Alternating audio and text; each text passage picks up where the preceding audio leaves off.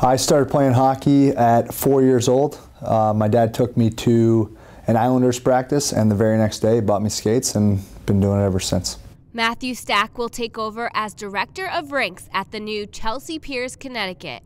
Stack will be responsible for developing the skating programs at the state-of-the-art sports facility, which will house 2 NHL-sized rinks. So with figure skating and hockey, there'll be adult clinics and tournaments, learn to skate programs, so we'll be able to really grow the game from the ground up. Stack spent 4 years playing hockey for New England College.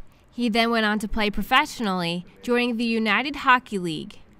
I gave it a go trying to play pro, and it was tough bouncing from here and there, but finally stuck with a team who was affiliated with the Phoenix Coyotes, and it was a great experience.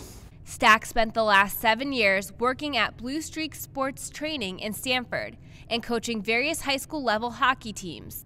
Stack says one of his favorite hobbies is coaching. It's not necessarily playing, and it's a different side of things, but definitely challenging, and I enjoy it. He says he is excited to join the Chelsea Piers team. I hope to grow the game in which I love, hockey, and really just give back to the sport that's given me so much. And I've been able to do that my entire life, and continue to do that. Chelsea Piers, Connecticut is slated to open in June 2012.